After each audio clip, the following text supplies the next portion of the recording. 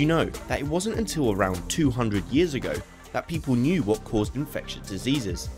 Before that, they believed one cause was bad air, and so they carried around bunches of sweet-smelling flowers to sweeten the scent of the air and prevent disease. Thanks to the invention of the microscope and the experiments carried out by scientists, we now know that infectious diseases are caused by pathogens such as viruses and bacteria. In this video, we're going to look at how bacteria can cause disease in humans. Bacteria are single-celled organisms. They cause disease by entering the body, multiplying and releasing toxins that damage cells. There are a number of diseases in humans that are caused by bacteria. Let's take a closer look at a few. First off, we have Salmonella, a type of food poisoning caused by Salmonella bacteria, which causes fever, abdominal cramps, vomiting and diarrhea due to the toxins the bacteria release. Catching Salmonella can be avoided by practicing good kitchen hygiene.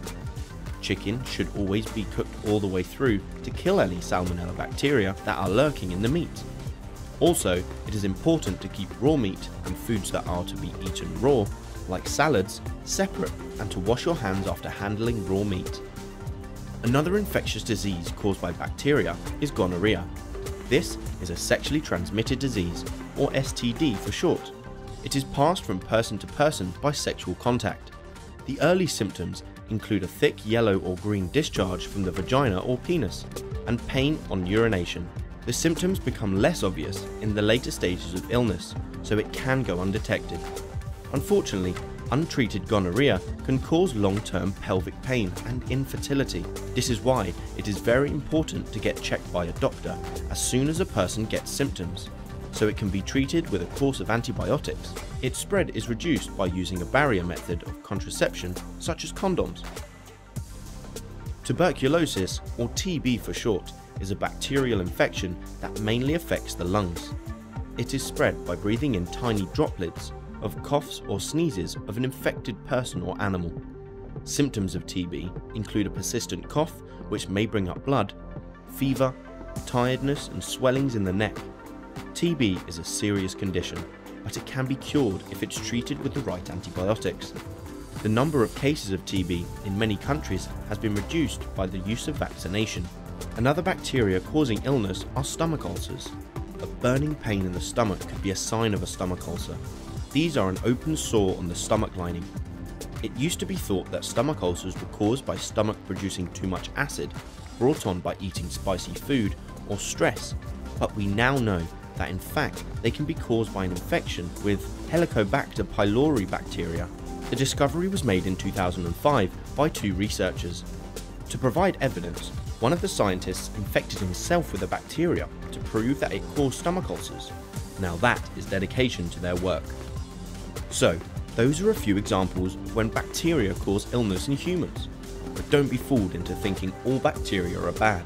In fact, lots of bacteria are important to our survival. We have billions inside our digestive system that help us break down different foods. If you liked the video,